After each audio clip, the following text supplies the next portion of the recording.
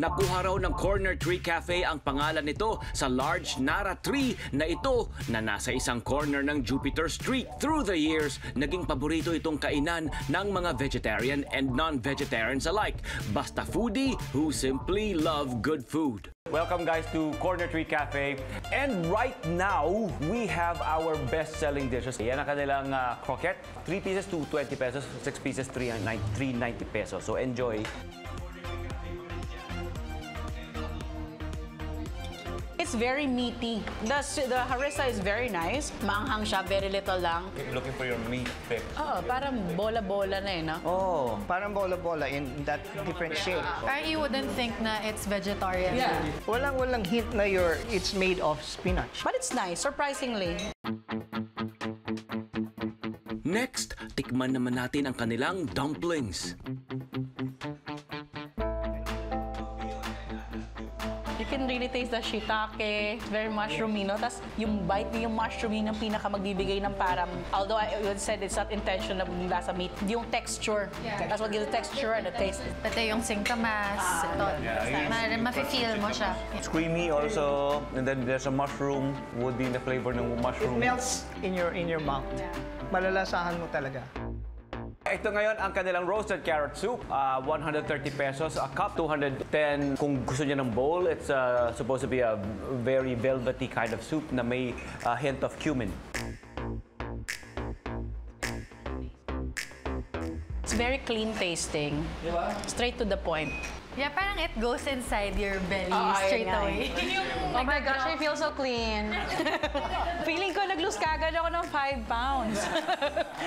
Very light lang yung cream niya. Very light. Honest to goodness. Honest lang siya. But what's nice about it is that it doesn't feel like it needs the cream. Kaya pag sinabi pala lang description sa menu, velvety smooth, it really delivers. Isa sa common misconceptions ay ang hindi raw gaanong pagka-tasty ng vegetarian dishes. Talaga ba? I-disprove natin yan ngayon. Narito ng kanilang main dishes nila. So this one is tofu teriyaki bowl. It has tofu, shiitake mushrooms, asparagus, and then red rice. Merong arroz a la cubana. It's a combination of red rice, tofu, and fried banana. Meron tayong spinach and mushroom lasagna na meron naman siyang 3 kinds of cheeses pa rin. Yeah, 3 different kinds of cheeses yan. Mayroong parmigiano, cottage, and mozzarella.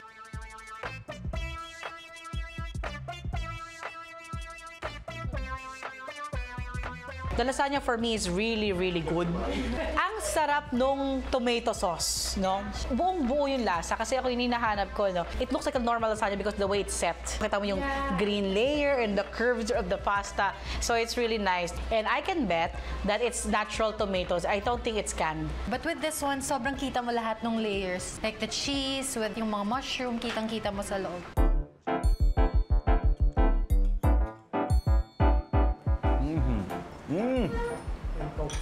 Masarap!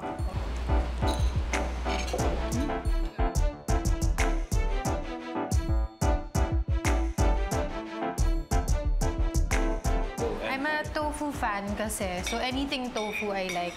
Pero with this one kasi, the tofu, pati yung teriyaki, it's well balanced. So yung tofu, it's kinda salty. So, pero nababalance siya with the teriyaki now, which is sweet. Well, yung tofu, very, very soft sa loob. And you can still taste yung lasa ng tofu, which is good. It goes with the red rice and yung sauce niya. It na-enhance yung lasa. Ang ganda ng kulay. At first glance, I thought it was bagoong rice. What I like about it is that they're not shy on flavors. The teriyaki was surprisingly very flavorful. It's salty and sweet. It's caramelly, no? It's almost chewy. No, yung sauce niya, may nag-caramelize na talaga siya. And it goes well with everything.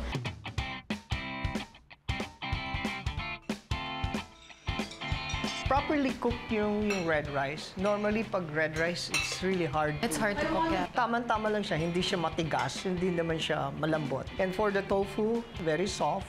It tastes good. Oras na para tikman ang desserts ng Corner Tree Cafe na pang Hollywood levels daw. Yan ang kanilang ang award-winning salted caramel torte. It was awarded one of the best desserts ng Inquirer and included siya sa best desserts book at ang vegan chocolate cake. Pang Hollywood pala to Nagulat kami because bumuhad sa amin sa Corner 3 Cafe ay ang tweet ni Miss Missandei, no?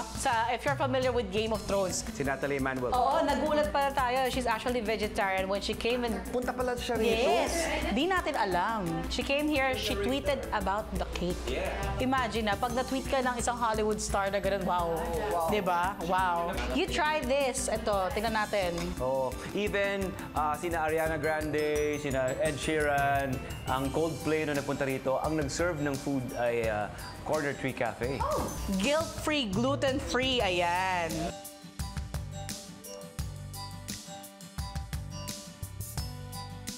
Wow, chocolate to chocolate. How real chocolate just goes around and enzymes talaga lumalabas, di ba? Umiikot sa mo, that's real chocolate for you. And it's, creamy, pudgy, and masarap.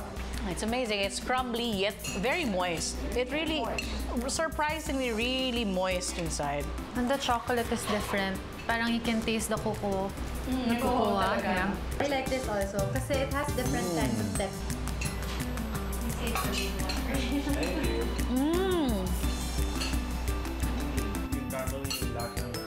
You can really see how smooth it is. It's like a mousse.